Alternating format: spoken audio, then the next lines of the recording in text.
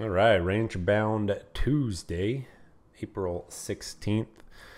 Jumping into a session recap here. We came into the session wanting to see how ES was going to be trading versus this 5100/5090 key zone. You could see it resolved into just a tighter range day, which is well within the realm of expectations following a expansion day. What we have on the daily chart, let me remove this, hold on. There we go. So what we have on the daily chart is intermediate term range, right? Price breaks support last week, shows follow through on Monday below that 5195 key area. Remember, context is super important. We're always looking at what is the context of the higher time frame setup. 5195/5200 was the key essentially pivot to be monitoring for this week. If sellers can maintain price below that point, it shows that the leg lower is not complete, and we saw part of that yesterday. Now for today, coming into today, the main watch was how price trades versus this prior weekly high over here from 2022. So if you take a look, here's your weekly chart. If you take a look at this weekly high, the high right there is 50.91 1/4. So price, we have a breakout right back in February, early February. Price breaks out, now currently retesting that prior breakout point on the weekly time frame chart.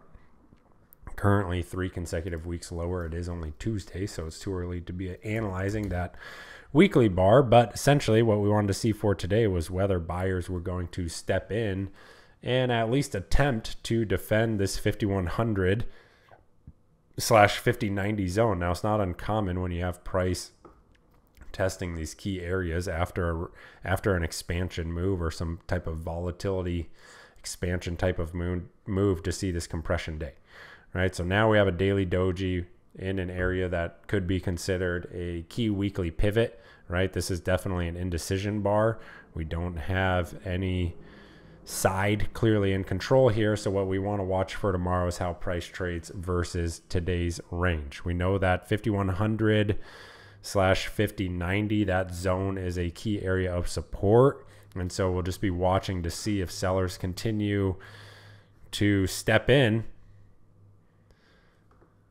below essentially this near-term structure. We know that, the move lower is not yet complete. If buyers start to step in here, essentially up through today's high, through that 5125 area, be looking at, potential retracement of Monday's move, potentially up into 5150. That'll be that 50%, potentially into 5167, and maybe even beyond. Keep in mind on the daily chart, the breakdown did trigger up into 5195, right? So way up here. So we'll see how this structure continues to build out. As far as what we have on the 4-hour as well as the hourly, we're still trading within a near-term downtrend. So this trend, remember, a trend is identified not by a trend line, but by market structure. So we have a series of lower highs here. You got the big washout from Monday. This trend technically does not break. This downtrend does not break until you see sustained action up through 5200, 5210, because that is the most recent lower high pivot. All right. So definitely some buying activity today with that tighter range day, but buyers certainly not out of the woods by any means just yet here. So be looking at how price trades versus today's doji on ES. And generally speaking, I like to primarily focus on the endpoints of the range. So that's going to be today's high and today's low as the primary focus for tomorrow's session, depending on, as always, what type of overnight action we have. We do have Beige Book tomorrow at 2 p.m., I believe. So that is potentially a market moving event to keep our eyes on as well. Now taking a look at NQ. So NQ, similar in that it triggered the daily breakdown. NQ a little bit later triggered that daily breakdown yesterday. ES was last week. Now, NQ was quite interesting for today because it was coming into an area of support that is quite visible on the 4-hour chart. So you can see how well price has responded to this 17,800 area previously. Prior resistance from January, then holds as support. So primary watch coming into today's session was how price traded versus that 17,800 level. You can see pretty much a perfect test during the overnight session, right? 2 tests that hold nicely as support. And not only that, what do we know versus this level? Well, there's responsive buyers there. You have a 120 point bounce. So we know that this is a significant area of support. When you see a move like this, 120 point, 125 point bounce, responsive buyers in this area. First test over here, 75 point bounce. So we know, point blank that there are responsive buyers here. We don't have to guess about that. We don't need a crystal ball or anything like that. It's literally right there on the chart. And so coming into today's sesh, we're looking at 17,800. We're looking at this prior day low. This is why I like to keep a pretty simple framework when I come into the session.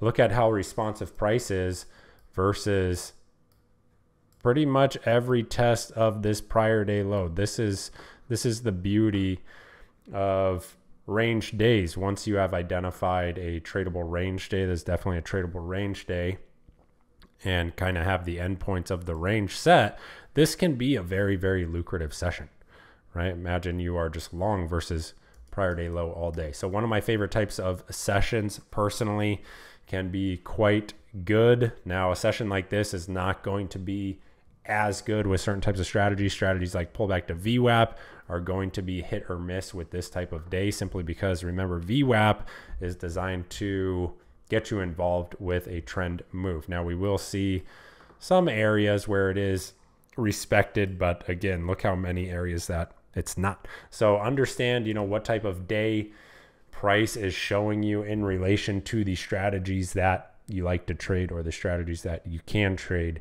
within your playbook. Overall, exceptional action here in NQ. Again, can be very, very good. Don't call this chop. This can be definitely a very lucrative day if you know what you're looking for, and if you have your expectations set correctly coming into a session like this. Now, as far as what we're looking at for tomorrow, this one is actually a little bit trickier here, simply because what we have now is price holding that 17,800 level, but look directly above, right? That key support area is now going to be acting as resistance. So that does pose some challenges. What I like to see is essentially how price responds versus today's range, very similar to what we're talking about in ES, but caution warranted up above today's high into this 18K, 18,080 zone. Again, sellers likely start to attempt to, so this is assuming today's high breaks, but sellers likely attempt to step in again once this zone is retested. So I'd be very cautious with any longs up into this zone, preferring to grab any type of longs versus, a key area of support. All right. So as far as ES and NQ, today's range is going to be the primary watch for tomorrow's session. ES definitely in a much better location compared to NQ in my opinion. So that may be the focus point. But we do have some solid levels and some solid structure to work with. Is this accumulation down here, or is it redistribution for the next leg lower? Time will tell. Hope everyone had a great session. If you guys have any questions, feel free to shoot me a DM in the Traders Think Tank. Otherwise, I'll see you tomorrow morning for the pre-market prep. Have a good afternoon. Later.